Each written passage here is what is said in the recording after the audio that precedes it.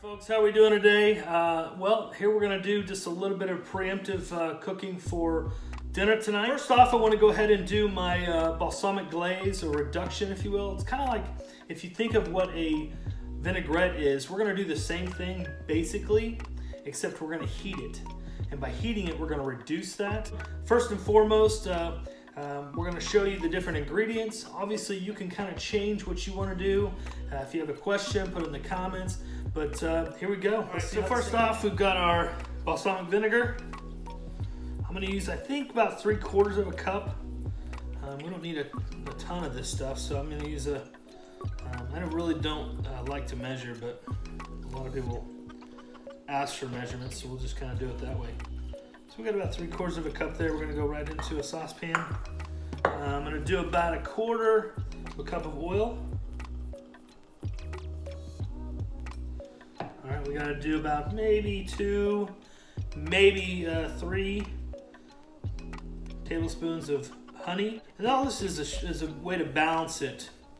So if you don't want it too sweet, you like that vinegar taste, then that's where you go ahead and just reduce the amount. Now, next thing I'm going to do, which may sound a little weird, is we're going to actually put some Dijon mustard in. Why you want to do Dijon, or mustard basically, is that it's going to impart a chemical called lecithin.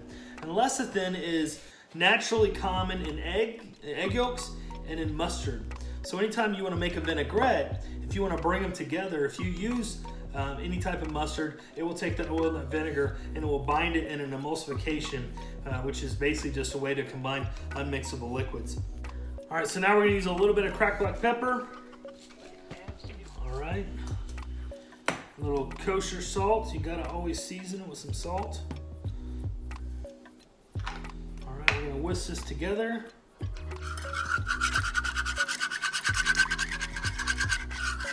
All right, now we're going to go ahead and turn it down to medium, stirring frequently. We just want to reduce this by maybe 25%.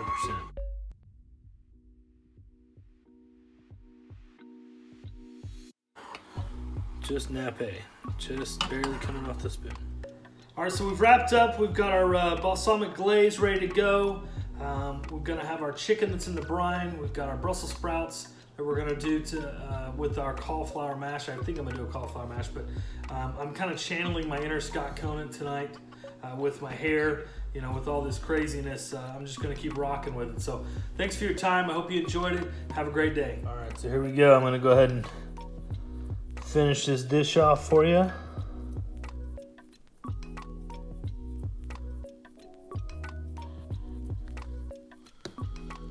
All right. I hope you enjoy.